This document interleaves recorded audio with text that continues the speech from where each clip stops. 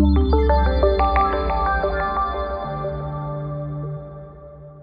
there everybody, Chris Schmidt here with another Greyscalegorilla tutorial. In this one, we're going to be trying to create a wacky waving inflatable tube man.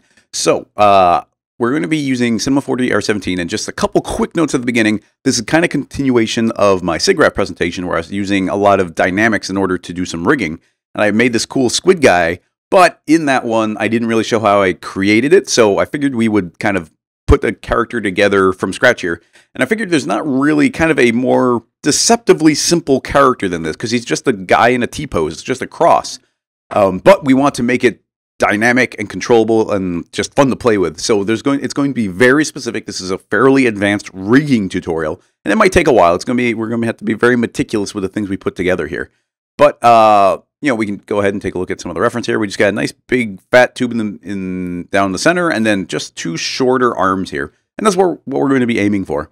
So let's jump right on into Cinema 4D R17, and we're going to start immediately with our dynamic kind of skeleton. So these are some techniques I've been tinkering with lately, and it's a lot of fun, and let's just see how far we can push it here. So we want to create a dynamic chain here. So I'm going to start with a cylinder, and I'm going to make it 20 units tall, and let's just say 20 unit radius. Yeah, that looks pretty good. And I only want 8 segments around, because we want to keep this pretty low poly. Now, we could be going with cubes, but cubes were just a little too low poly for me. Now, right away, we're gonna want this thing editable, I think. So we want to weld the caps together. The quickest way to do that for me is always just, I'm going to hold down the Alter option, create a connect. Now it puts inside a connect. I can make that editable. Boom. It's all baked down. The caps are welded. Delete the Fong tag because we don't need it. And now you can see what we're dealing with. This is as few polys as we can have set up here for us to continue. So what is the first thing we need to do? Well, I think the first thing we need to do is copy and paste it and get a second one. And I'm going to hold down Shift and pull this up 20 units. So they're exactly 20. They're just touching right there. So what do we need to do now? Well, the bottom one should be static. It should be stationary. It's not moving anywhere. So I'm going to right-click on it. I'm going to add a simulation collider body. So it's dynamic, but it doesn't move. This next one, I'm going to right-click, and I'm going to add a simulation rigid body, because this one is supposed to move. But we need to connect these somehow. So the way we're going to connect it is by creating a simulate dynamics connector. So we've got a connector type. So I want to move this up, I think 10 units, because 10 is going to be right in between the two. Let's even change our display mode so we can see the edges. NB will show our polygons.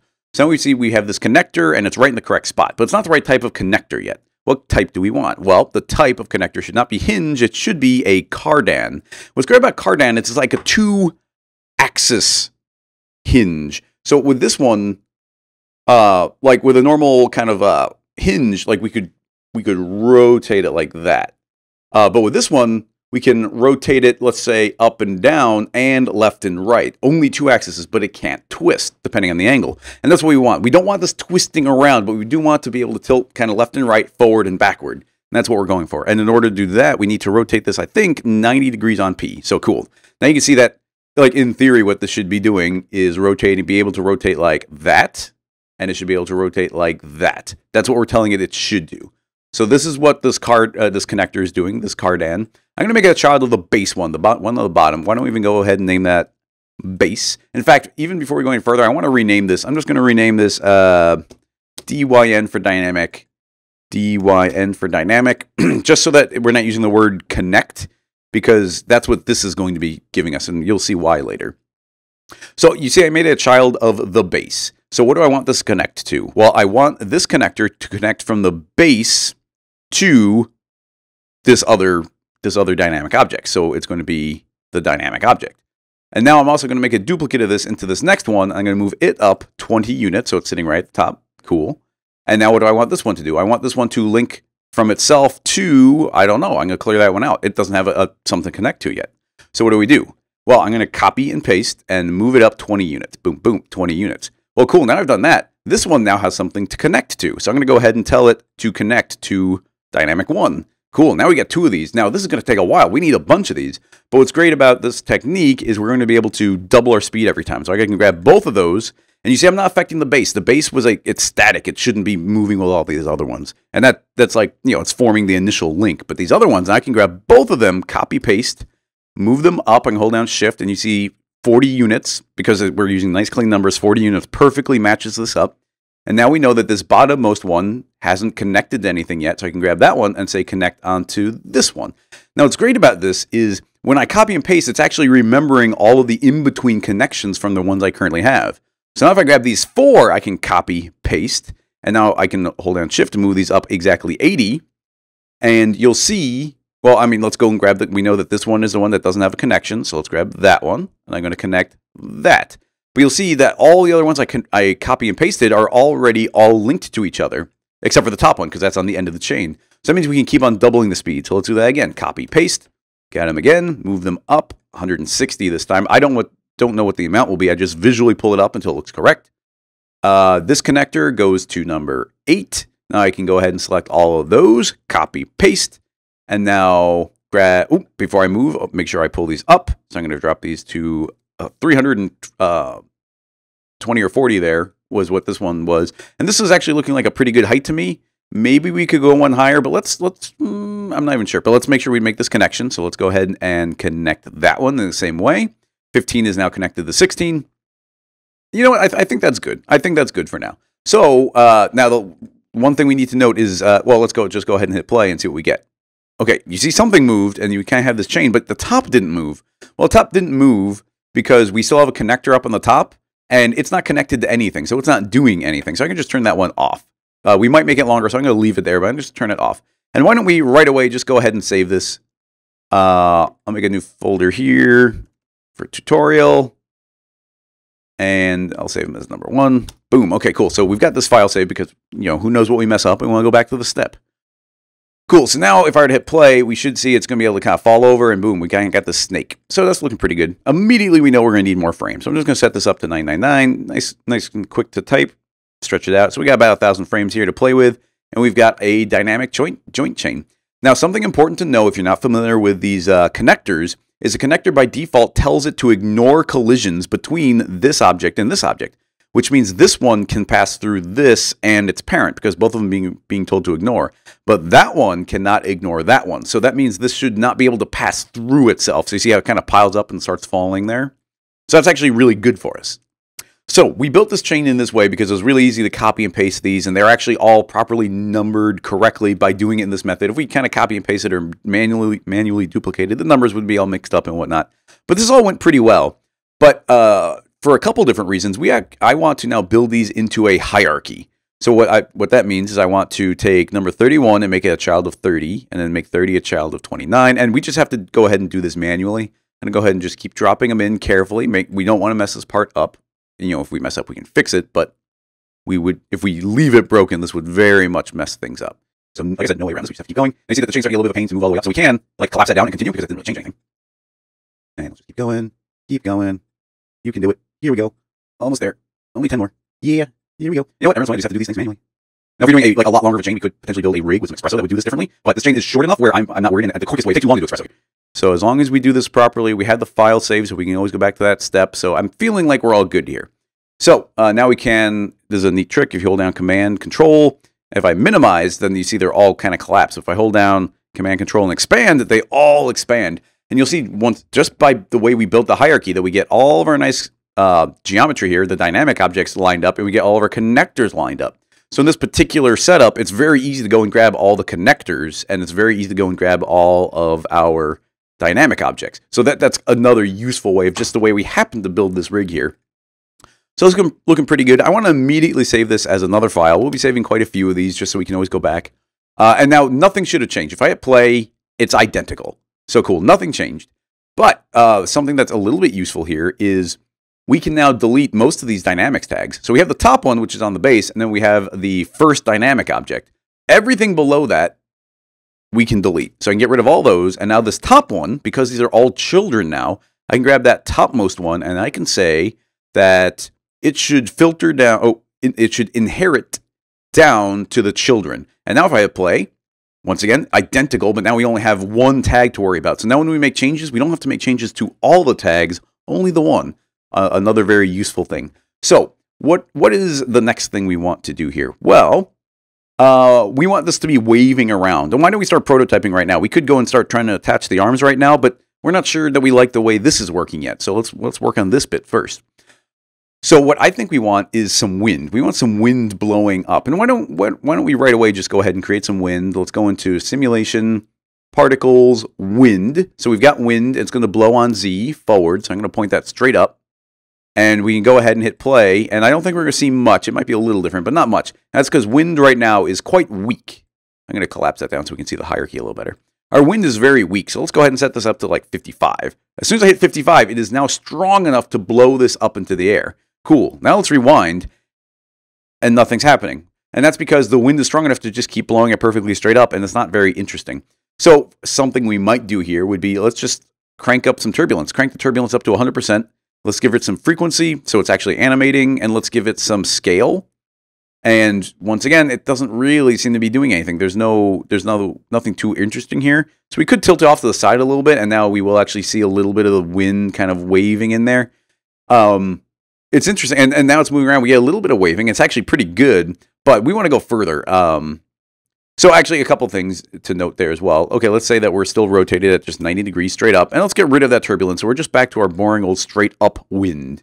But so we get that wind kind of countering gravity, so that's kind of neat. But we can now go and grab a simulate particle turbulence, and now I'm going to set this immediately up to 55, and let's give ourselves a reasonable scale of about 100%, which should kind of give us a cloud of noise. You see how you kind of saw the scale in which it was bending? You see right there? That's the scale of this. If I were to make this really tiny on the initial, you see how it gets kind of jittery everywhere? And we made it really big at the beginning. You see how the overall one is bending? So around 100 in this rig, 100, 200, is going to give us these nice kind of like wavy bulges. So right away here, we're getting some nice wafting in the wind, and the turbulence is giving us some nice random. That's all working very well, and I totally do want to keep this randomness, this turbulence. But let's go back another step and think about the way a wacky waving inflatable arm man works. There's a fan down here, and it's blowing wind. And it's a perfect amount of wind where it can't quite sustain it, but it's always kind of like, it's always sending up like these ripples through it. It's constantly kind of feeding back from the source. And the effect that we have going right now, while we're getting some nice waviness, doesn't have that vibe of this filling up with air from the bottom up to the top. So how might we do that? Well, we might get that by grabbing wind and giving it a fall off. So I'm going to give a spherical fall off. Let's make this bigger. I'm going to set the scale up to 200%. And then we have a bigger wind. We can give it maybe a little more fall off. So it's a bigger wind, but it's got fall off. So it's only affecting things up to this point. If I were to hit play, it's probably just going to fall right out of the scene because the wind isn't strong enough. Plus, it's only here at the bottom. So we're going to want this to travel along our entire dynamic chain. So how can we do that? Well, there's actually a really quick way we can do this, and that is, why don't we go ahead and grab all of our dynamic objects, the dynamic, geometry here, and I'm going to go to MoGraph, and I'm going to create a tracer object. So cool, now we got a tracer, and actually that didn't work. It didn't put all the children in like I thought it would, so instead I'm going to lock it down, delete the base, and now let's just manually drag these in. Because I locked it, you see it's still here, and now I can drag these all in. Boom, okay, and that worked. I can unlock it so that I always forget to unlock it, so we'll just do that now. I can go back into my tracer. If I were to hit play right now, that's totally not what we want. So what we do want to do is not trace the vertices, because now it's tracing every point. So now, hit play. Now it's tracing every object. Still not what we want. What we want to do is connect all objects, I think. Let's rewind and hit play. And cool, that looks like it's doing something. So we can't see it very well, but if I were to hide all of our geometry, I now have a spline that's perfectly running along that. So awesome, that is working. That's exactly what I want that to do. And I probably want to move the tracer below this, so that just the tracer has an order of operations calculation issue sometimes. And if we want to calculate later, so we'll put it after. So we've got this wind, and I want the wind to be traveling up this line. And not only do I want it to be traveling up the line, when it gets to the end, I want it to jump back down to the beginning. Now, you might be able to do that in... Well, so how would I do that by default? Well, I'm going to right-click, and I'm going to add a Cinema 4D align to spline tag, and the spline will be the tracer. And now we have a control on here that I can just drag this and pull it up, and you'll see it'll travel up the line. Perfect. It's working exactly the way we want it to. Now we need to animate that. Now, let's go ahead and try and do this manually, and I'll show you. But then we're going to use Signal, Greyscalegorilla Signal, and there's a very good reason why. So I'm going to go ahead and record a keyframe here, and let's go forward 100 keyframes, let's say, or actually let's jump to about 50, and I'll say you go up to 100 now. So I'm going to record that. So what we could do, I think, well, first of all, these are spline based. I want it to be linear, so I can just say linear. So now if I were to hit play, you see it's going to travel up, and you see it's going to jump around because it's following the spline, which is dynamically changing. But it's going to travel up, and now it's kind of stuck on the end here. So, okay, that's working fine. But I want to loop. It should do that over and over and over again. So we can go to our timeline. So I'm going to go to window, timeline, dope sheet. And now you see we have this align the spline, and we have some keyframes. So I can actually, I'm a little fuzzy. There is a way of looping these. Oh, if we go to position, and now we've got that, I can grab those, but there's no looping here. There's a way of like converting this to motion and then telling it to loop. But I was gonna show you, but I can't even think of what it is right now. So instead, I don't want to do that way anyway. I want to use signal. So I'm going to delete all the keyframes. I just deleted it from the timeline. It's got no keyframes. It's just at 0. Cool. Now I'm going to use Greyscalegorilla's plugin Signal. And this is a perfect application for Signal. I'm going to go and create Signal. And what do we want Signal to control? I want to control the position. So I'm going to drop that onto here. So it's animating that parameter. So now I'm going to say I want this to go from 0 to 100. And I want it to go from 0, let's say, to 45 frames. So it's going to take that long to do one to the other. And I actually want to animate. So I'm going to right click and say linear. So it's going to go hit the end. So now if I go and hit play, and of course our spine's going to fall. But if I hit play, you see it travels to the end, and it did the exact same thing our keyframe was doing. But now in Signal, I can just say loop. And now it will do that over and over again. It's going to, you see it's traveling down the line, gets to the end, travels down the line, gets to the end, travels down the line. Perfect. So this is all working really well. We have this fall off wind traveling where our dynamics are going. So you see it's traveling along, but the wind isn't strong enough. So let's go back to our wind and tell it to be, I don't know, 3 times as strong, 155. And now, okay, we have a stronger wind, but and you see it's actually doing a pretty good job of pulling it up. And I think we're probably going to want to go stronger, but you see it's actually whipping around quite a bit. There's a lot of motion happening. I want to slow that all down. Now, there are some settings inside of dynamics we could use, but the settings end up going very high. Like, we have to crank them to ridiculous numbers. So something I found works really well is going to our simulate menu, particles, and using friction. Friction's working great in this situation. So I create a friction, immediately it's getting applied, and you see immediately it slowed everything down. So now it's like everything's not happening as crazy. And now look at this wind. If we were to hide the wind, because it's very visually distracting, if I hide that, look at this. It feels like we get this wave traveling upward through it, constantly refreshing it. And that's exactly what we want. We want to get this vibe of the wind originating from the bottom and then blowing up to the top. And what's great is our wind is traveling up this, but we're not telling it to rotate. So it's always saying blow straight up in the air, straight up in the air. And now it's fairly powerful, so it's blowing up. Looks good. We can try and make it stronger. Let's say 255. Ooh, that looks a little better. I like that a little more. So it's blowing up, blowing up. It keeps forcing it to straighten out. With a stronger wind, I feel like we can maybe add a little more turbulence. Let's try 111. Let's get that little more waviness going. Yeah, look at that. Overlapping is looking really good. And you see that friction, oh, we only have that set to 10. That's a very nice, clean, low number. So it's very easy to make changes on that. If we were to crank this up to, say, 100, you see super slow motion. If we drop it down to, like, 5, everything's going to be a little bit quicker. So now we have almost this very simple control here to be like, how much should this be whipping around? And I actually do kind of like it whipping around this a little extra bit. But just to keep things clean, let's set it back to 10. A little bit more slow motion. Looking good. I like this a lot. It's working really well. Let's rewind and go ahead and save it to file number 3 and be able to continue from here. Now, I just know for a fact that at the end of this, we're going to want to copy and paste this guy a couple times. And what that means is we don't want there to be multiple frictions. We don't want there to be multiple winds. These should each be unique to one wacky, wavy, inflatable tube man. So what we need to do is the dynamics right here that we have by default, the forces are excluding things, which means it's excluding nothing, which means everything's applying all the time. That's not what we want. We want to include. Only certain things do we want to include. We want to include the turbulence, we want to include the wind, and we want to include the friction.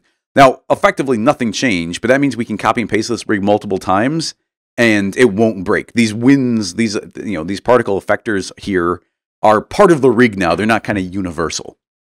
So good little start there. Now, what is actually the next step here? We gotta think about this. Well, Actually, this is all working. This is all working so well that I think we might already be at the step where we can start adding in the arms. So we're going to do that at time of 0. Always make your changes at 0. So what are we going to do here? Well, we've already got a very nice rig here. In fact, all of this stuff is working really well.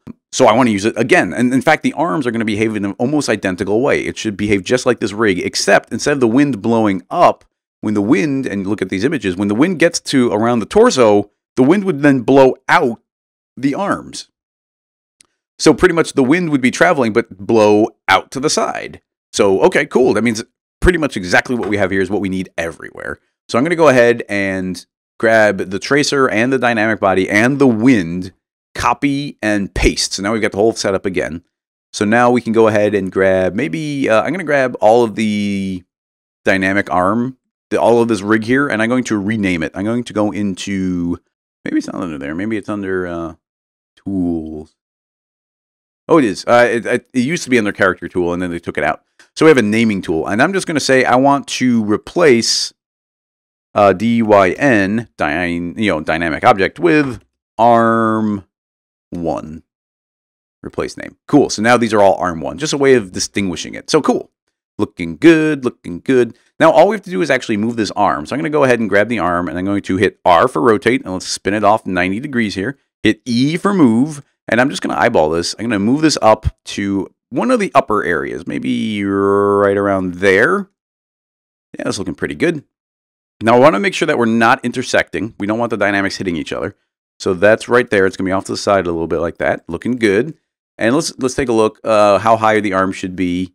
Yeah, this seems about right. That seems about right. And we don't need them to be nearly as long, so we can go down here to, nope, maybe there. So I'm going to go down to number 12 and hit delete. And just based on the way we rigged everything, that should, and so now we've got this one final arm with one final connector, and that one's not actually doing anything. So we turned that one off. So cool. Now we've got a separate arm with all the connectors, and because we built the hierarchy in a very clean way, that should be working perfectly. Now, of course, this is completely separate right now. You see, it's just connected right there, so that's not doing anything terribly interesting. But before we go and connect on the body, why don't we go ahead and figure out this wind first? So we've got the wind, and it's actually traveling theoretically, and because we copy and pasted this arm, you see that it still has a friction and it has wind. Did I copy and paste or drag and drop? I'm not sure. But you see it has a turbulence, which is good. I want that. And it has wind, and it does indeed have wind 1, which is the copy and pasted one. And it still has the universal friction. So copy and pasting works great here. But our wind is still blowing upward, and that's no good on this one. Ooh, did the tracer not update? No, the tracer also updated. I'm just not sure. Oh, the wind is up here. I just clicked the wrong object. So the only thing that's wrong with this is the wind is telling it to blow up. So now we can just grab the wind and rotate it 90 degrees here. So now it's blowing off to the side. I get play. Now you can see the wind is traveling along the arm. It's trying to keep it straight. So, okay, that's already working great. So let's see, what are some other things we might want to do? Well, I think we want to make them a little bit skinnier. This arm is a little fat right now. So I'm just going to grab all of the geometry, go to polygon, select all, and hit T for scale. And now I think we can actually just grab this red band. So for me, it'll be on green and blue. I can grab those and start scaling, and it's going to scale them uniformly. It's scaling these uniformly, and but it's not changing the length. So that's looking really good right there. I made it. It's just a little bit taller than the arm. I don't think that'll mess us up, but we'll just have to see. Cool. So now that's the arm scaled down. And now we need to make it part of the hierarchy. So what should this be parented to? Well, we've already got all these really nice connectors. Now what I'm thinking is, why don't we just go ahead and make this top arm dynamic? We can make this top arm dynamic, so it'll start falling away. Why don't we just do that to start? I'm going to save, grab this, and let's say go ahead, and instead of being dynamic off, so it just stays in one place, let's go ahead and say it's on. Cool. So I'm going to go ahead and just say play, and now phew, it's going to blow away because of the wind. So now it's a dynamic object. So now we need to connect it. Well, it needs to connect to this piece of geometry. And this is number 25 you see right there. So what I can do is I'm going to actually collapse down everything from the base, and we've got this top connector, and that's connecting to the child. What I'm going to do is duplicate this connector, and I'm going to rename it fixed. Oops, I missed. Fixed. So that's a fixed connector now. And I want this to be a fixed connection. And what do I want to connect? Well, it's already arm base 1, and I want it to be on, and I wonder if we can do this in the viewport. I don't even know. We can. This is awesome. I can click that, and now you can see we are linked to dynamic, the main chain dynamic 25. So this is now a fixed connection to that, which means wherever this goes, this has to go. So let's go ahead and hit play and see what happens. Oh, look at that. It is now connected. Now you see that this new wind is pulling this whole thing off to the side, which makes sense. But yeah, that's totally connected now. So all that worked great. Let's go ahead and copy this onto the other side. So I'm going to go ahead and I need to grab the arm, the tracer, and the wind, copy, paste. And let's just position this correctly. Once again, all we need to do is worry about the arm. So we can just say -90, which is going to flip it to the other side. And we can just say negative, for me, what is 30, -x, apply. And now you see it's perfectly mirrored on the other side. It's all just dynamic, so we don't have to get more specific than that. The tracer, because we copy and pasted, will automatically link to the new arm. And the wind will automatically be linked to the new arm. We can go and rename it if we wanted to. I don't think it's terribly important. And the only thing we have to do is fix the wind, because right now the wind is still blowing to the right. So now we can spin this over to the other direction. Cool. So now we hit play, and now those two winds should pretty much cancel each other out, and now it's just blowing up into the air. So that's actually working really well. Now, something I do want to change a little bit here is right now we're just kind of guessing that the wind should always turn right and left, but I don't know that that's true. I think that, and this is getting a little bit nitty-gritty, but the wind, like if the body twisted a little bit, then the wind should be able to twist too. But right now it's always going to be pushing left and right. So it's always going to kind of straighten them out. So what we actually want this wind to do is be facing kind of the equivalent orientation of this part of the torso. So if this was twisted, if this was twisted that much that way, we would want the wind to blow that direction as well, because that's where the hole is, and it's going to blow it out that way. So this, I think, is pretty straightforward. We've got our wind, and right now it doesn't care about rotation. It's not changing ever. So we can just right-click and add a Cinema 4D character tag, constraint. And what do I want this to do? I want it to be a PSR, my favorite one. Turn on PSR, and I don't care about position. I only care about rotation. So I'm going to go ahead and unhide this wind so we can see it. And you can see this one's blowing out that way. So what should this be linked to? Well, we already said this part of the torso, so why don't we go ahead and link to... I don't know if I'll be able to hit it. There we go. That one. And now it's linked to that. But you'll see right away that our wind is now facing backward. And that's because that's the orientation of that. And it'll always kind of rotate the same way, even though there's a completely separate hierarchy. But now we need to offset it. So I can just grab the constraint tag. We've got our offset right here. And so we can just find the correct rotation, which was the top one. I can say 90 degrees. And now you'll see that's actually facing the right direction. But that is relative to this. And you'll see if I were to grab that piece and rotate it, our wind is also rotating. Cool, working perfectly. I can copy this tag to this other wind. Boom. And now this wind is... Oh, and now it's rotated. It snapped instantly to the same thing. But we do want the same thing, except instead of being 90, it should be -90. So now it's facing out that way. Awesome. So that should all be working. Now if the torso rotates, the winds should also rotate. And let's go ahead and give this a quick save. Number 4. Let's hit play and see what we got. Okay, not too bad. He's waving around. Now, these arms seem a little stiff. And I think that's because this chain isn't so long that you'll see that our wind is almost catching it all the time. It's too big. So I can grab both of those winds, and I'm going to go to the fall off, changing both of them simultaneously. And let's set the scale instead of 200. Let's go back to 100 so they get tinier. Oh, look at that. Right away, we're getting some more floppiness happening. And even though it's constantly blowing and trying to straighten it out a bit, there's a little bit more floppiness. Very nice. Now, another thing that we might want to do on here is grab... Oh, and I didn't even think about this, but our upper one, I guess it's fine. But we want to go and grab the 2 dynamic tags that are on our arms. Now, not the base. It should be the first one, because this is the one that filters down to all the others. We have the ones that filter down to all the others, and maybe even the base one, so we'll grab all of them. And right now, those arms are pretty heavy, and I think they should be a lot lighter as compared to the body. So what I'm going to do is go to our mass, and we have a world density, and I'm going to say custom density. And why don't we say like 0.2? So they're a lot lighter now. So the body is going to have a lot more sway over what happens to these arms. And that seems to be working quite well. Like now we have 3 different winds that are doing most of our dynamic animation. We've got this perfect dynamic chain. It's running super quick in the viewport. And I'm going to go ahead and hide this I'm going to hide this wind because it's distracting. And we've got, while there's a lot of items, we have a very clean hierarchy. This is all very under control. We have a very nice, I think fairly simple, robust looking rig. Now, actually, there's one thing I want to do here, and here's where Signal's going to help out some more, is these arms are always like traveling out over and over again. But if you think about it, like as this big wave travels up, I think that's right when those should shoot out. So actually, let's go ahead and unhide our 3 winds. And you'll see that as I frame forward, those immediately start traveling outward. It's not lined up when this one gets there. So why don't we keep framing forward until the frame in which that, boom, gets there. See, that's right there. And I feel like maybe even one frame prior. This is where that wind should start blowing out. So we can go back to these children. And I'm going to grab the 2 children signal tags. Oh, did I not copy the... I might not have copied this. Oh, wait. Oh, I did. It's just on the end. They're out of order. So I'm going to make sure that's in the beginning just so that these all line up properly. And grab signal, end signal. And we see that this is happening too soon. It's happening 36 frames too soon. So in signal, I can just say, you know what? Wait. I'm going to offset it by 36 frames. Boom.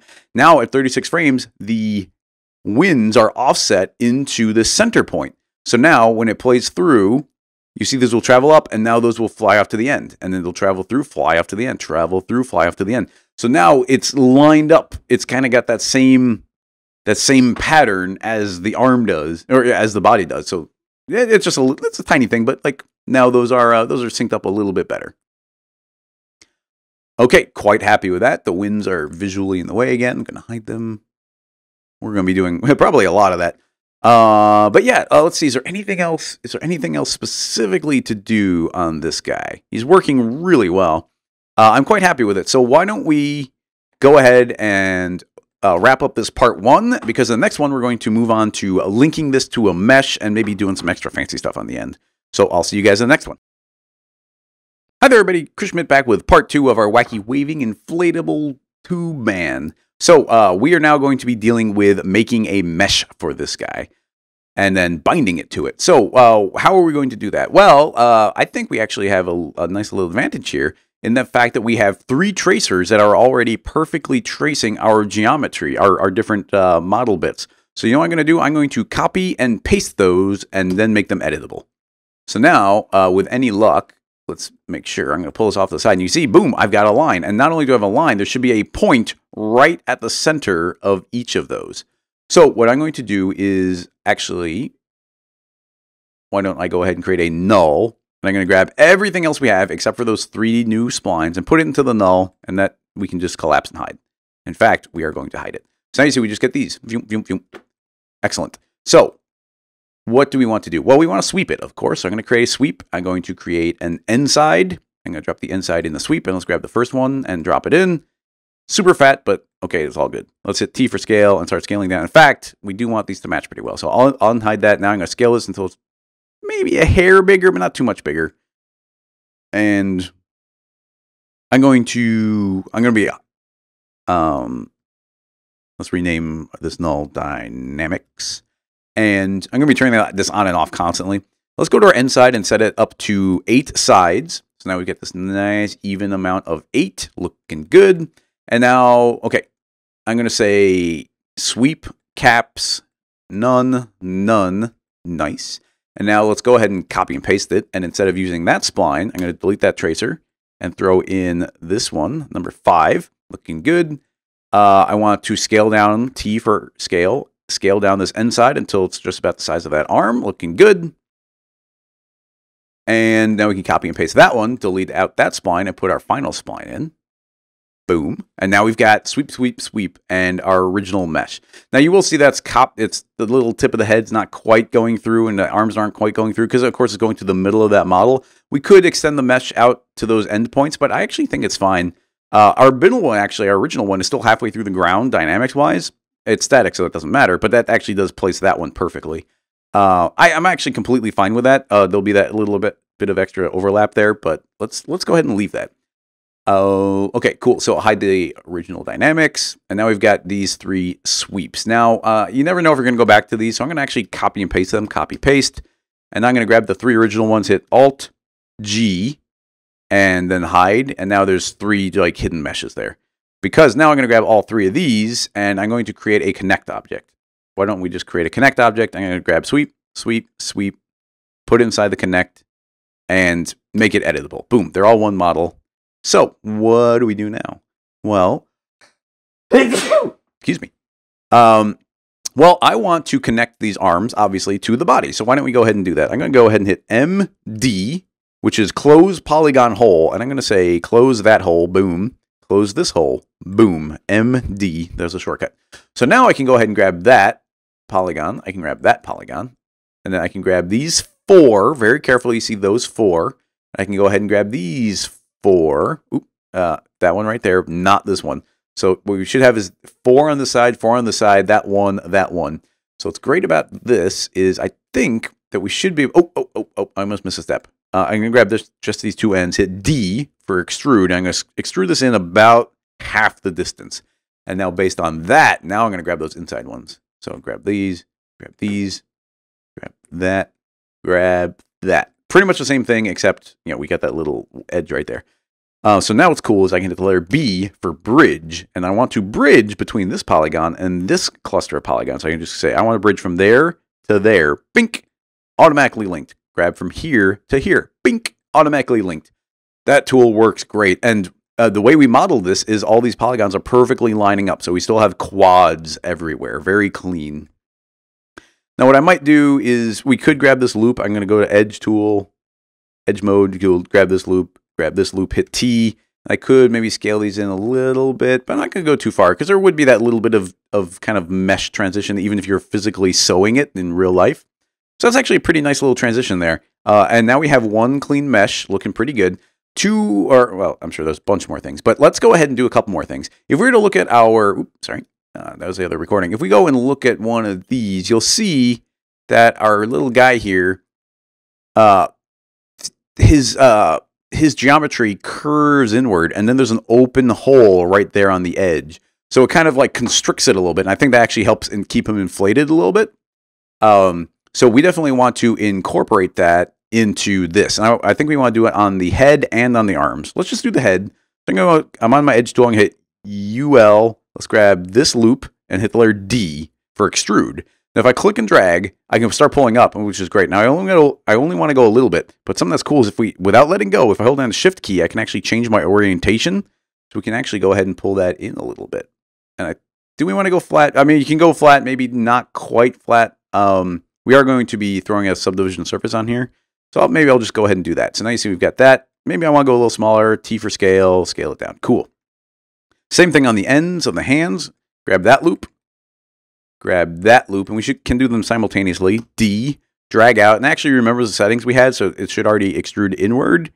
And we're going to get that sharpened up a little bit like that. Cool. So now we've got that extra bit of geometry here. Working great. Very, very happy with this.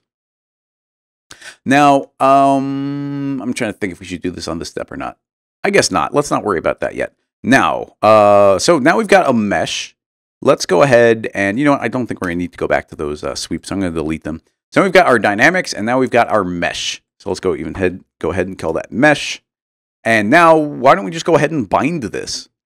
Let's weld our stuff onto him. Now, we've done this kind of stuff in the past with joints, but here's something that's pretty cool, and I actually had forgotten you could do this. What I want to do is grab all of the arms. I want to grab the arms, the arm, and then all of this, pretty much all of the geometry. So I can't think of any. There are some quicker ways, like I want to grab these as quickly as possible. I guess this is a tutorial, so we want to be educating, learning things. So you know what I can actually do? I can go ahead and go to this little eyeball up here, and I can say, show me eyeball. And now I'm going to go over here, and it is telling us that we have 60 polygon objects. I think if we double click on that polygon object, it's actually going to automatically select all the polygon objects. So that was actually quicker than I thought it would be. So we've now selected every polygon object, and because of the way we have the scene and because it's isolated and this is all we have, that's actually exactly what we want to have selected. which is the mesh and then all of the dynamic bits. So perfect, exactly what I wanted. So now what I want to do is go to character, character commands bind. So I'm going to click bind, and I want to point something out that's very, very interesting and important here. What we just did is we just bound this character, or all these dynamic parts, to the mesh as if they were joints, but they're not joints. So it just automatically created a weight tag. It also created a skin deformer, which allows it to bend. And I don't know for sure, but I think we might be able to just hit play, and look at that. All we did was click play, and now we are already bound. And now he's blown around. We already bound the mesh that easily, so pretty cool. So now you'll see when I hit play that, like, this is looking good. It's, you know, it's all moving, but you will see that we're starting to get some weird twisting going on in here. And that is because the way the cardan, the connector is affecting it. It can still twist around in some weird angles. Now, we couldn't see it before when it's just those objects, but we can see it now that it's translating into the mesh. So how can we fix that? Well, we're going to have to go into all those dynamics tags we set up. So I'm going to collapse the arm down, not to the base, but to one down. Not the base, but one down. Not the base, but one down. Because we have this dynamic tag, this one, and this one. There are a couple settings I want to throw in here. First of all, I want to put a little bit of angular dampening in here. So I'm going to throw in 99% angular dampening, which should slow all those down. They're not going to rotate quite so quick. And then I want to add in, I think, a bunch of follow rotation. So I'm going to say 100% follow rotation. And now that I've done that, it's always trying to get back to its original rotation. It doesn't have to be there, and the wind can twist it around, but immediately you see that it's straightened out those kinks. Now, we will occasionally still get those kinks, and if we crank this up higher and higher, I think we could fight it more and more. But I actually don't mind them being in there a tiny little bit, and this will always be re-straightening them out. It works incredibly well. So now you see we've got this mesh. It's waving around in the wind, and now, like, we have all the dynamics, but those are driving this actual mesh, working great. Now we can go ahead and create a subdivision surface. Let's throw our mesh in there. It's going to smooth it all out. We can maybe hide our polygon so we just see the smoothness, and that's looking pretty dang good. All dynamic. We're not doing any. Well, I mean, I guess the wind's got keyframes, but all dynamically driven. Now, a couple things we might want to do. We probably want to smooth out the way well, I was going to say joints, but we don't have joints. But the way that this is deforming based on the dynamic objects, we'll smooth that out a little bit. Now, something very, very important to note, in fact, why don't we do it wrong before we do it right, is I'm going to grab the mesh, and let's grab the tag. And you can see we have all these different objects. Now, unfortunately, we can't use the tool here. We have to go to Character, Manager, Weights Manager. And now this is something that's pretty cool. But you'll see, as I click on these different parts, you see how we got like a selection there, but we're not really seeing it. That's because it won't see through the subdivision surface. We can hit the letter Q, and that will actually turn off the subdivision surface. And now, as I click through all of these different parts, we can actually see where these are connected. So if I click on the top there, you're seeing all of them. I can go and grab all these children, hold down Shift, grab the bottom. Now you can see here is how the different parts are bound onto the body. And all I want to do is smooth this out a little bit. So all I'm going to do is say 100% strength in Weights Manager. I don't want the mode to be add. I want the mode to be smooth. And I'm going to say apply all. And look, instantly it smoothed it out. In my test, I did it twice and it looked pretty good. So I'm going to say I'm going to do it twice. So we did 2 layers of smoothing. And now I can just deselect it, get out of that tool. Now we're back here. We can go back to subdivision here, hit play. And all that should do is just blend between the different dynamic bits a little bit. It's just smooth out the overall surface a little bit. Just make it a little nicer. And look at that. We've got our wacky waving guy working quite well. Looking very, very nice. And you see that little pinch right there. And like I said, if we crank up our angular dampening, we might be able to fix that, stop that from happening more. I'm going to leave it here because it's not bothering me too much. Okay, now what are some other things we want to do? Well, there's a couple different aspects I want to tinker around on this guy. I'm trying to think what the first one would be. Firstly, why don't we give him some wrinkles? Why don't we have it wrinkle where he bends? And I'm not even sure to what degree that happens in the real ones. Yeah, you can see there's like wrinkles happening here. And yeah, definitely, you see here where they start pinching, you get these nice bends. So why don't we get a little bit of that going on in this? So how do we get that working? Well, I'm going to turn off our subdivision surface for a second so we can just see our mesh. And I'm going to right-click, and I'm going to give it a character tag, and the tag will be tension. Boom, we've got tension tag. So what does tension tag do? Well, tension tag drives a vertex weight. So we need one. So I'm going to say, this is a fold map. So I'm going to say make a map. Boom, it made a vertex weight and it automatically applied it. It's called folds. Cool. Now I do want to see my controls here, but I want to see what the vertex map is showing me. So what I'm going to do is click my tension tag, lock it, and then click on my vertex tag. So we're seeing in the viewport what the vertex does, but we actually still have our controls of the folds. So if I hit play right now, I don't think we're really going to see anything. And that's because at the time of 0, we need to say fix tension. So we just fixed the tension. It's saying this is default.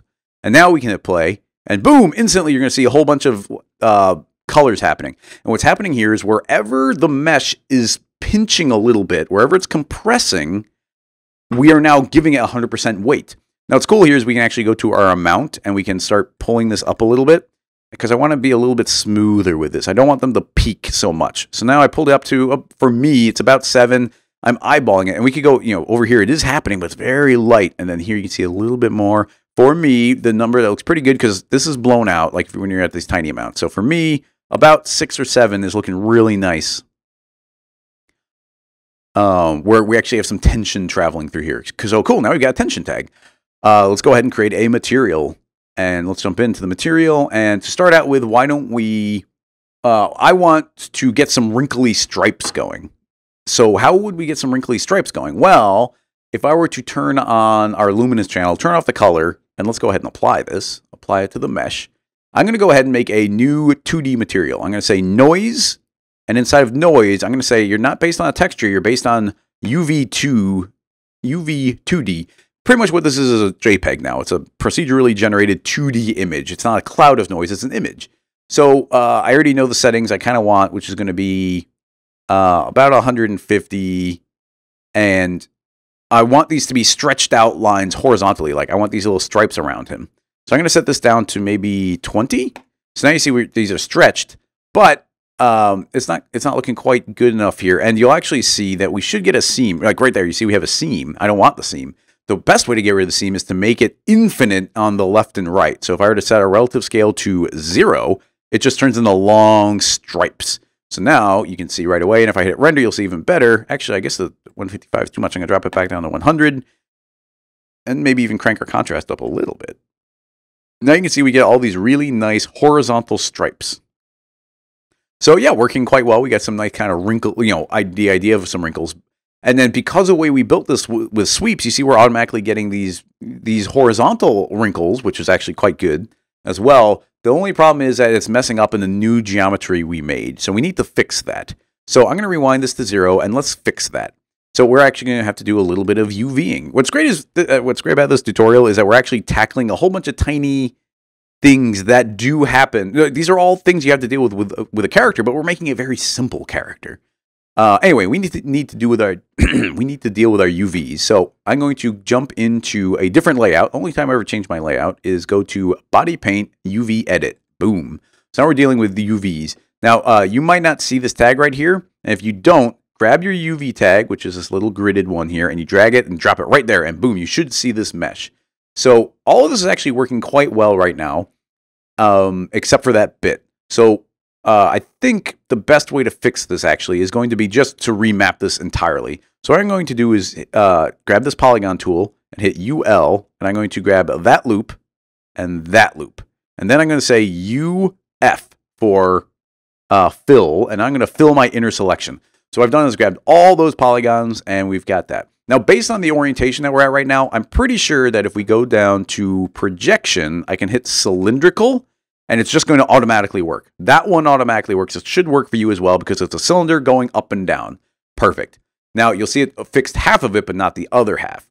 So to fix the other half, all we have to do is we have to invert our current selection, which is UI, invert. Now we've inverted and we've grabbed everything else. Now, if we hit cylinder now, not working. Now we've got these horizontal stripes, and that's because this is not a vertical tube. I'm going to hit undo, and we have to do this a little bit differently this time. It's a little more complicated. So Right now we're on normal polygons, but I actually want to go on to our UV polygons. Otherwise, this won't work. So I'm going actually, and let me show you. We're going to go do interactive mapping, but you see it's grayed out. That's because we're in regular polygons, not UV polygons. So I just click onto the other one. It will automatically, no shift or anything, it automatically converts from the current selection to UV selection. So now we've got those selected. And you see now we do have start interactive mapping. So I can hit start interactive mapping, boom. And now you'll see right away that what happens is we now have a cylinder in our view, and we now have control over that. I can now use I can grab this and move it up and down. I should be able to pull it left and right. If we had the axis tool turned on, which I don't know, it might be a little hard to do that. But the point being is already, I think at default, it's already doing a good job. So we can just say that is indeed kind of the mapping that we want it to have. And I can just go ahead and say stop interactive mapping, and boom, now we've got a cylinder that travels horizontally. Otherwise, you would have had to have rotated it and stretched it and done all those things. But now we've got these stretched around in different ways, and now we've got our stripes working the way we want to. So I can jump back to standard, and now if I were to maybe even deselect off my polygons, you see we get this one hard edge there, but I'm completely fine with that. Now we've got nice, clean UVs with stripes everywhere, exactly what we want and kind of the scale we want. Maybe I want these scaled a little bit better horizontally, and we could even do that. Why don't we just go ahead and throw that in, because we've already been talking about all this. If I go back to polygons, I still have those selected, so I can invert that UI. I have to have my mesh selected. UI, it inverts that, and now I can hit T for scale. Actually, no, I can't hit T. I have to, or can I hit T? All right, I can, but I have to make sure I'm in this window. No. T.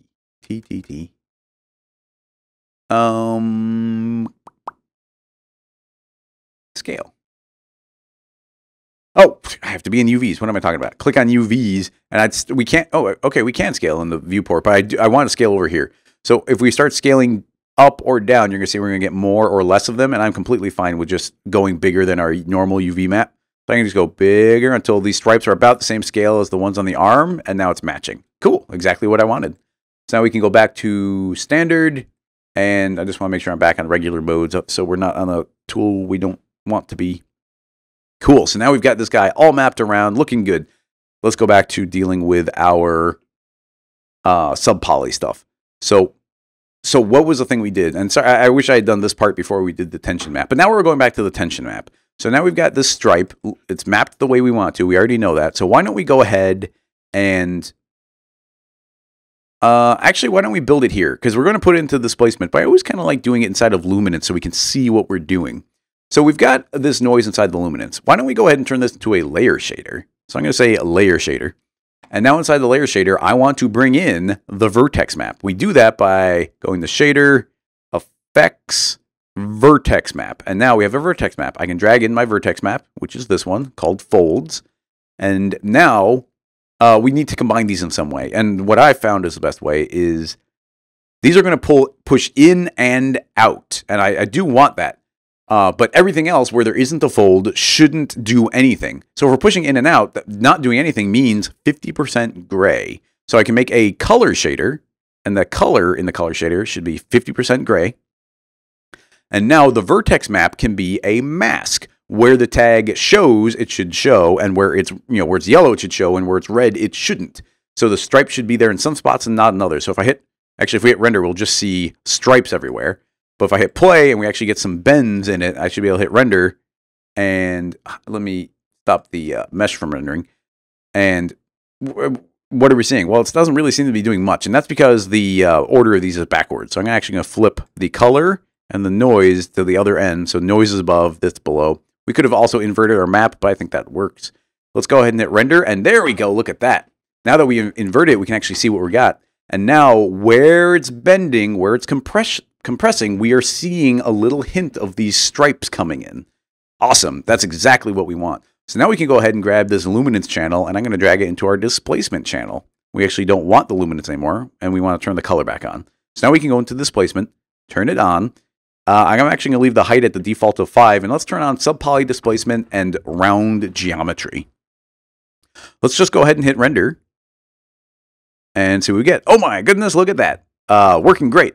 We now have wrinkles where this is compressing. Now stylistically, you decide what you want to, how you want it to look. Like, is it in and out too far? Actually, let's see if the round contour is doing us any favors. Yeah, it doesn't really seem to make much difference. Like you can, I can go further in here. This would be too much, but now we can crank these wrinkles up so they're really big. We can go smaller. I actually kind of like the default of 5 for the scale I happen to be working at. That's looking pretty good. And now we can go inside of our noise and we can decide if those should be bigger or smaller. So now we've got our global scale. I'd be like, you know what? I want this to be twice as big. And now you see we get softer wrinkles that aren't quite so tight. Or you'd be like, you know what? I want them to be tiny, tight little wrinkles. And now you can drop it down to, 50. And now these are all that size. So it's all about deciding what scale you want. I think maybe 125. Yeah, just a little bigger than default is looking pretty good for me. Rounding that all out. Now we are subdividing this quite a bit via our subpoly, which means I don't think we need our subdivision surface anymore, especially since we're doing round geometry. Not 100% sure on that, but I'm going to leave that turned off for a little while. So now we shall automatically be getting that compression. Of course, we won't see in the viewport, but whenever we hit render, we should see them. And what's cool is that's always going to be animating and moving around. So wherever the compression is, that's where the folds are going to show up. So awesome. We're getting our wrinkles in there. Looking pretty good. So let's see. What I think we might want to start getting a little... Well, I still want to work on the rig before we worry about lighting or anything. But why don't we make this guy a more interesting color? Let's make him a nice orange. Nice bright orange. So cool. Now we got a nice bright orange one. What do we need now? I think we need a face on this guy. We need to make some sort of face. So you know what? I'm going to start... actually, I'm just quicker at doing stuff in Cinema. So why don't we make a face in Cinema in a separate file, and we'll just save it out as an image. So I don't even know. I'm making this up as I go. So why don't we go ahead and make it a nice circle, and I'll create a symmetry object. And let's put this circle in symmetry, and we'll put the circle into a loft. And maybe we can even, I'm going to group that, Alt-G, group that, make another loft. I'll pull this one forward a little bit, T for scale it down. That becomes the pupil. I can grab both of these, pull them off the side. Now we'll have 2. Let's go ahead and make some nice materials. And by nice, I mean the simplest things ever. Get that white. Let's go ahead and make black. Throw that on here. And now we can maybe, and I probably want to go ahead and turn off our reflectance on those so we're not seeing any highlights.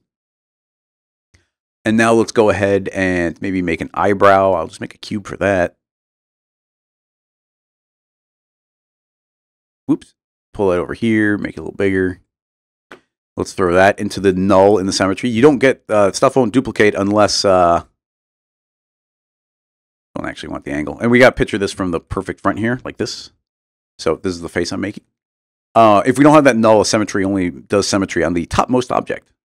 Okay, cool. So we got that. I'll probably go ahead and make these. What color hair will this guy have? I don't know. Let's make another material. No reflectance. We'll make it yellow. So we'll make the eyebrows yellow. And let's go ahead and make a nice mouth. I'll just make another circle. I'm going to hit E for move it down. I'm going to make it editable. I'm going to go ahead and grab these 2 null, or this points, T for scale them out. E for move it up. Oh, look how happy he is. I'm going to grab this bottom one, T, scale it up. Grab this top one, scale it up. Oh, goodness, look how happy he is. Now we need the loft, so I'm going to copy that loft out. Put that in. What color should the mouth be? That's fun. No, nothing fancy. A nice, simple face. So now I'm going to say that I want this to be my render view. Use as render view. I'm going to create a camera. I'm going to link to said camera.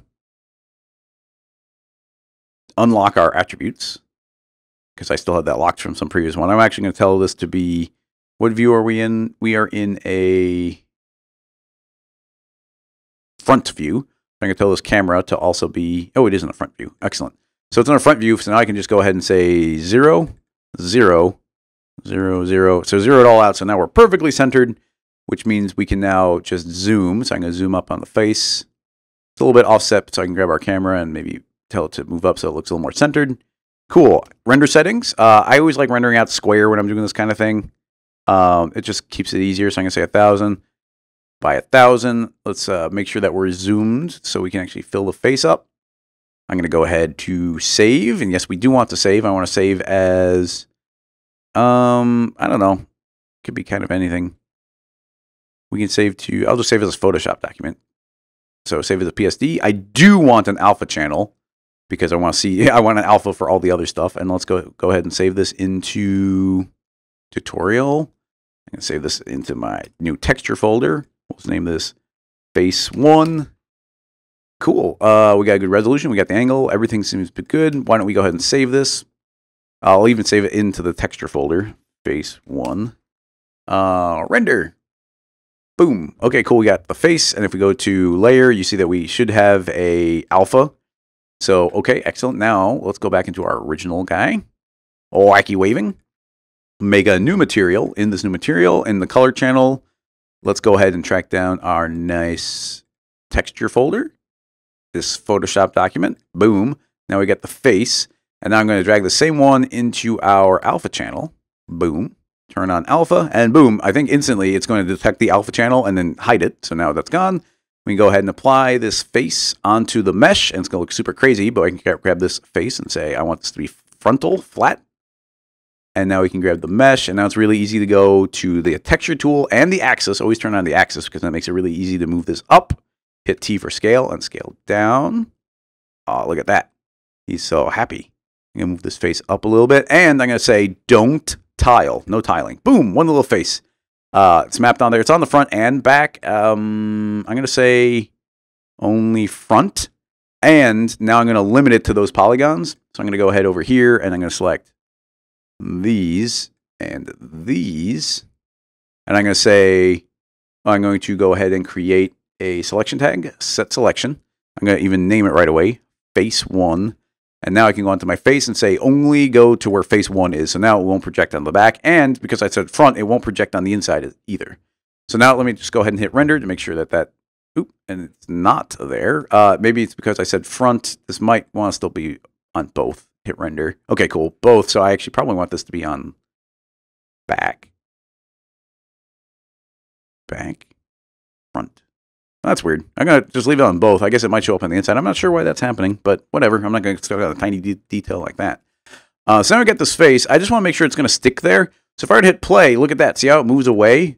It just doesn't stick. So it's really easy to fix that. We just have to right-click on our mesh and say, stick texture. Boom, stick texture. I don't even have to record, I don't think. And now I hit play. Oop, I'm on polygon, so we won't see it. Hit play, and now you can see that we said stick texture, and now the face is actually staying on there. So now we got our nice wacky waving inflatable arm man with a face. Neat. Okay, now as far as he's concerned, I think there's only one more thing we need to do, and this is going really well. It's working great. So the thing that I want to add on here is those little tassels, and you can see them in most of these images where you get like these little tassels up in the head and the hands. So it's kind of like finger little tassel-y things. I can think of a couple different ways of tackling that, but just to make things interesting, why don't we do it with hair? So I'm actually not even sure about this. Can we grow hair on edges? I don't know that we can, but let's find out. I'm going to go ahead and grab that edge, and this edge, and I'm going to go ahead and say simulate hair objects, add hair. No, it didn't do anything. So I'm going to hit undo. Didn't want to do that. I'm just going to hold down Shift and Polygon, because what that's going to do is convert my edge selection to my polygons, and now I have each ring on the top of the head and on the sides of the hands. Now that I've done that, I can go simulate hair objects, add hair. Boom, instantly you're going to see hair pop in. So cool, now we got hair popping in, looking good. Bunch of things we have to do here, though.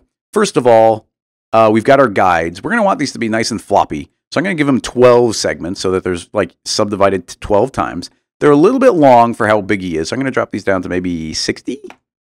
Yeah, maybe even 50. Okay, so those aren't super long. And now it's creating one per polygon vertex, so one per point. I actually want these to be in the polygon center. So if I were to click polygon center and say regrow, then now you'll see that we have one per middle of each polygon. And as far as the count is concerned, that looks pretty good to me. I like that. Okay, now if I were to hit render, you're going to see we're going to get hair, which if you want to have hair on them, that'd be great. Get a little eraser head thing going here, but I don't want there to be hair. So what I'm going to do is I'm going to go into hairs, and I'm going to say I want each hair to not create 5,000. I don't want 5,000 hairs based on the guides. I want each hair to be based off the guide directly. So I'm going to say the root is set to as guides. So now there'll be literally one hair per guide. So cool, now we got one hair per, and that could be fine for what you want, but I want geometry. So I'm going to go into our generate tab, and I'm going to say, don't render hairs, so they're gone now. Instead, create a square spline. Now it is creating a square spline, but they're really thin right now. So I want to make these fatter. We make them fatter by going into our hair material.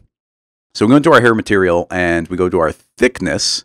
And I'm going to say, I don't know, 5 and 5. So the instant I say 5 and 5, you're going to instantly see, boom, we've got these tassels and they've got some geometry here. Now, something that's kind of interesting is like, okay, these do have this thickness, but maybe, there's a lot of different options. We could say, I don't want them to be square, I want them to be flat.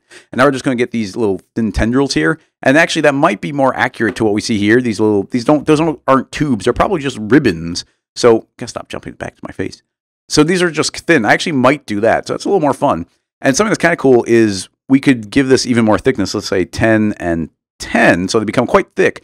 But now we can control how they look via this arc right here. So I could actually say that they should go in and then out and then in and then out, and we're going to get kind of like a little bit more detail on there. And that is geometry. If I show our polygons, you can see we have polygons. You'll also notice that there are 12 segments. I gave it 12 subdivisions. So yeah, now we can give it that little bit extra detail like that. That's thickness. Now it doesn't care about the specular. It doesn't care about the color. That's got nothing to do with these hairs. They're actual geometry now. And those are looking pretty good. These are all hairs. So what are some other things we might do? Well, I might smooth them out so I can create a subdivision surface. I'll set that to 1, 1, and let's drop in the hairs. Now, actually, here's something I noticed in my practice run, is if I hit render with that, when you put it into a subdivision surface, for some reason it turns hairs back on. I don't know why. It's really weird. So if it's off, no, it doesn't do it. Turn on subdivision surface, our hairs turn back on. No idea why. Really weird.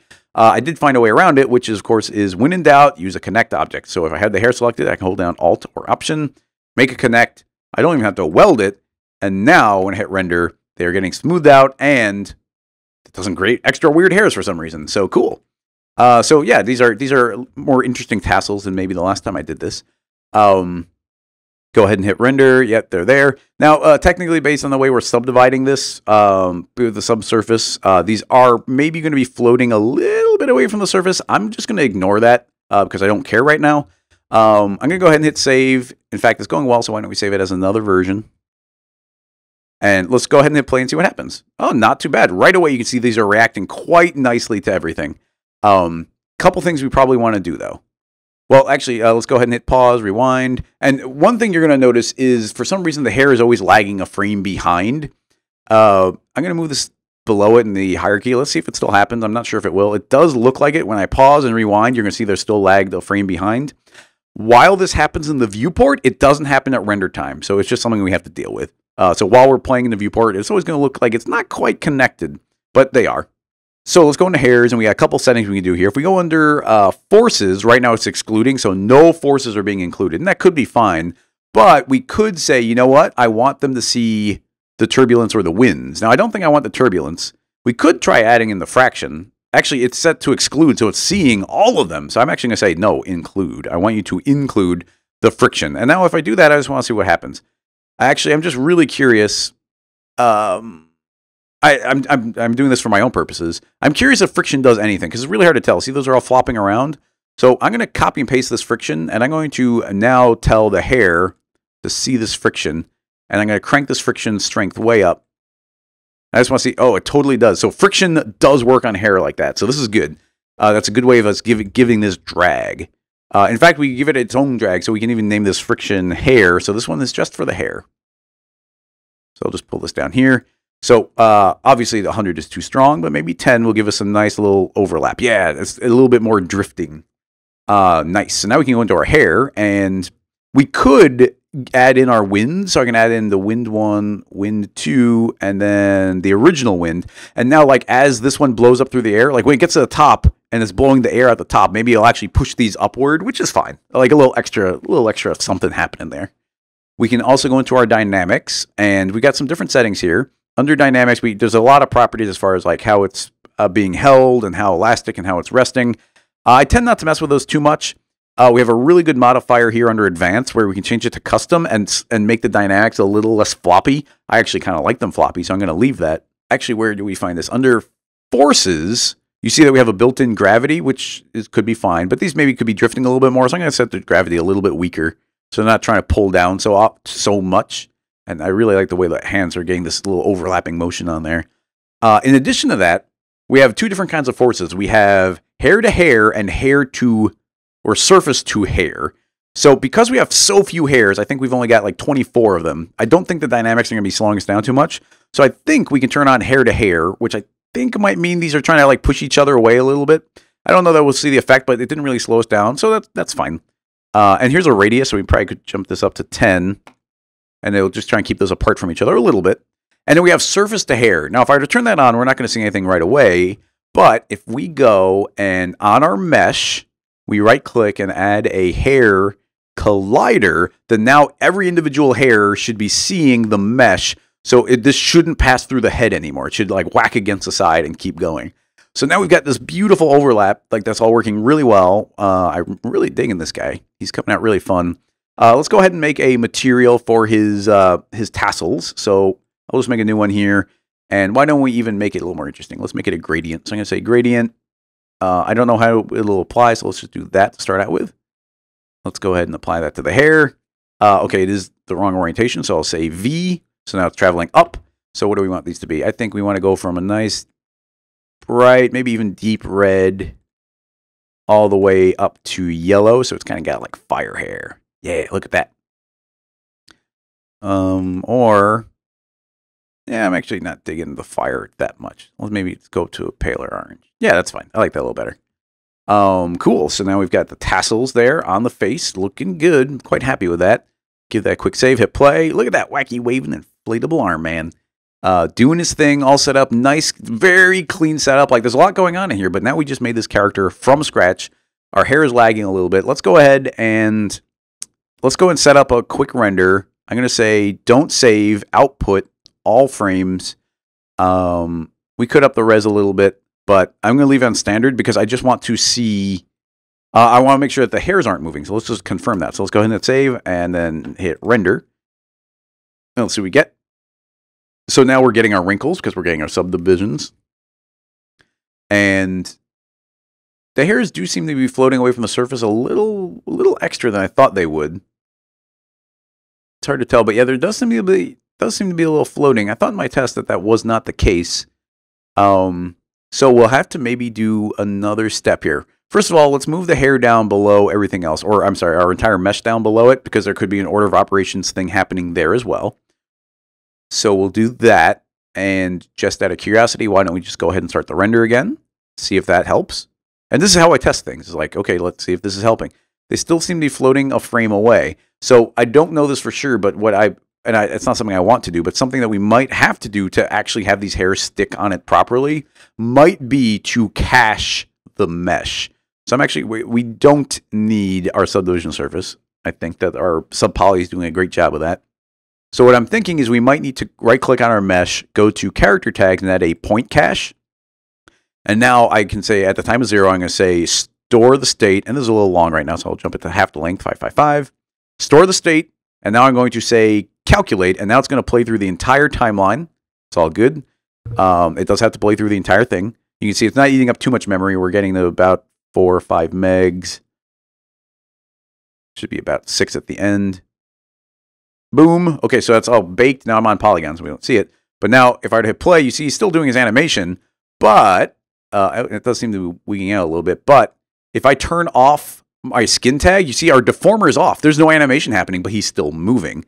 So that means he is now baked. All of his motion is now in this baked tag. So, okay, he's flopping around really nice. The hair seems to be stuck slightly better even down here. But now let's see if that helps with our render. Looking better, looking better. Look, these look stuck now. They look like they're right where they should be. Look at these beautiful wrinkles we're getting propagating through the mesh. Now, it does suck a little bit that we had to bake him to be able to make the hairs work. And, of course, the hairs were just something I kind of arbitrarily threw on there. Like, instead of hairs, that could be, like, separate spline dynamics. Or those could be, it could be soft body dynamics wedged on there as well. There's a lot of things that you could kind of layer up to make work. But now you see these are indeed stuck And he seems to be waving around quite nicely. We're getting our wrinkles. Of course, we have a lot of control over how those wrinkles work. We got our wind blowing up through the body, so like these all overlap. He can't pass through himself because his entire rig is built off of dynamics. We might need to crank up I forget what it's called, the rotation preference thing, the follow rotation, because every once in a while his arm might twist on him. Like right there, you see it's twisting a little bit, and it will fix itself. But for right now, it's twisted up right there, and our follow rotation is the parameter that fixes that. But this guy's flopping around real nice. Let's go ahead and hit play here. See how this is looking. Whee! Oh, look how happy he is. That's great. And we haven't, a lot of these things were just kind of working out of the box quite well. So like he's flopping around and like the wind is going through him. It's all working great. There's a lot of things we could do as far as like adding on extra turbulences or, we could add on extra turbulences. We could add on extra controls. We could be adding, calculating at a certain speed. Like we could go into our dynamics. In fact, I'm shocked, but we didn't crank up our steps per frame at any point. Also, we got to remember we have our cache tag, so it won't update unless I say empty cache, and now we're live again. Turn on our deformer. So right now we're just running. This is in real time again. Let's go ahead and hit save.